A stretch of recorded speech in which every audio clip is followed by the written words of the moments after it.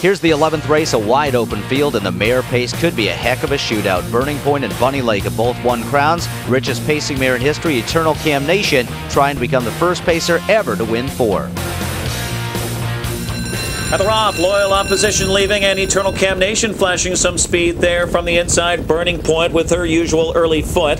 Towards the inside comes Sure Sign. Around the first turn, Loyal Opposition headstrong early, and Brennan obliges and takes over. Burning Point second, Eternal Damnation into it early third. It's a Sure Sign fourth to the opening quarter. Always Cam fifth on the outside. My Fantasy is sixth. From the second tier, Bunny Lake is seventh and trying to go up there. Then it's Jasper Avenue. Near the back is Odds On Charmaine, followed by Animated Art and Carolina Sunshine. 27-1 first marker. Eternal Damnation, three-time crown champion, leading the way. Here comes Pierce with Burning Point, and Ledford's got Eternal Damnation fired up tonight. Might be parking out Burning Point here. Speed duel up front. Loyal Opposition right there, enjoying it in third.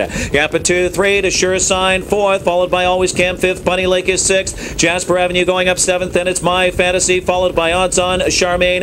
Animated Art near the back with Carolina Sunshine. The half, amazing, 52 and 4/5, and Pierce cleared with Bunny on the inside. Burning Point. Burning Point leads the way by 3/4 of length, and here comes Loyal Opposition applying immediate pressure. Burning Point, Loyal Opposition, fresh and hot, pouncing on her with Brennan. Eternal Damnation is right there, and lurking is Sure Sign. Sure Sign working out second over. Always Cam, and Miller has pace there. Bunny Lake trying to rally. Odds On Charmaine is widest of all. 1:20.3. An amazing torrid clip here, and Loyal Opposition game first over, takes the lead, but slingshotting off cover. Here comes Always Cam and Dave Miller. Always Cam looking to draw clear. Bunny Lake rallies for second. Then it's Loyal Opposition. Always Cam at 20-1. It's Miller. Another upset, a mare pace stakes record eclipsing the mark set by Jay's Table in 1998. This daughter of Western Hanover is a former Jughead winner who today captures her 22nd career win in 59 starts. This is David Miller's 5th Breeders' Crown triumph.